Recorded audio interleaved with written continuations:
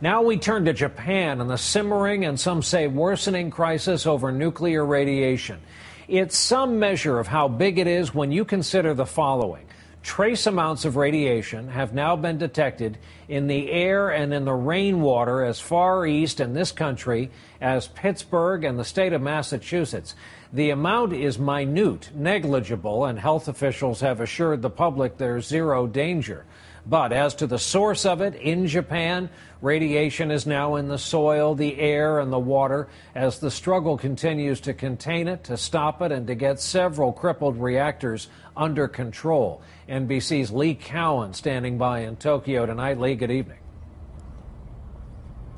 Good evening, Brian. This is all about the radioactive water at this point. There is a lot of it, and officials are trying to figure out exactly what to do with it. At one pool near reactor number 2, the radiation levels were 10,000 times normal. And before the workers can get back into that plant to figure out the source of the leak, all that radioactive water has to be pumped out somewhere.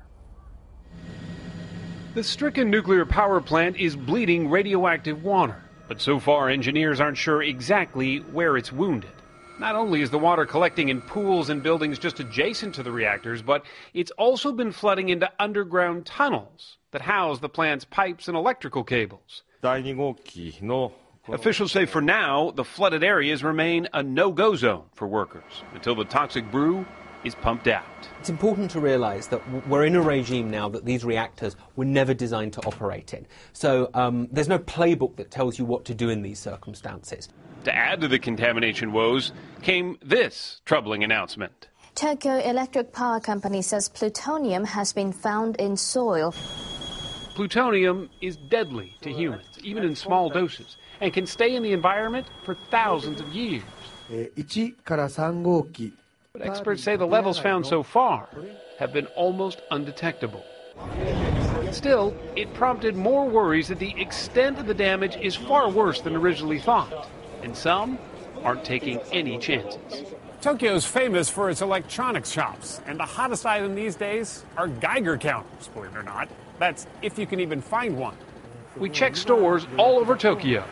Everyone was sold out. This is my last one, this salesman told us.